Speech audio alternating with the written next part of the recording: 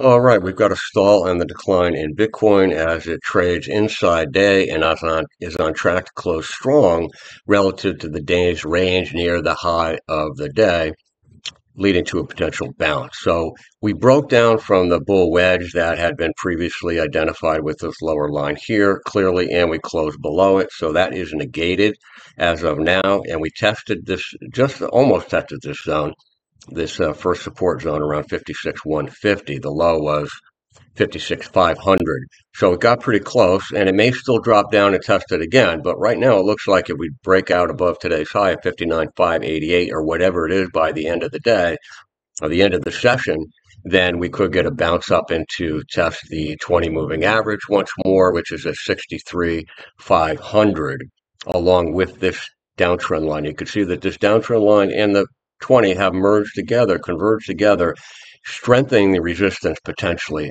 around that area, as well as making a breakout more significant if it does occur. A breakout would occur above this high here of 64,728 at this point in time.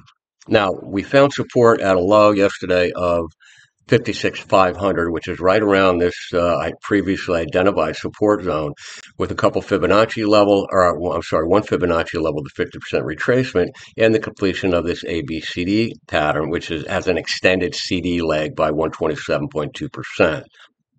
That is right around this uptrend line. Now, this uptrend line is a good line. It starts here,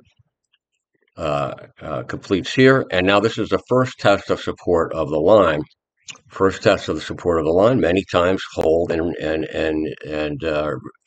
reject price. So that's what we've seen so far. But something's going to happen before May 16th because Bitcoin's going to break through either this line or break through this line, and volatility is likely to accelerate at that point. But until then, we could still chop around for a bit and go up and down. Now, we'll take a look tomorrow at the possibility that this would be the new wedge. And we would still have a bullish wedge, just the shape of it has changed. So I'll look at that more tomorrow. Anyway, that is it for Bitcoin traders. Have a great Friday.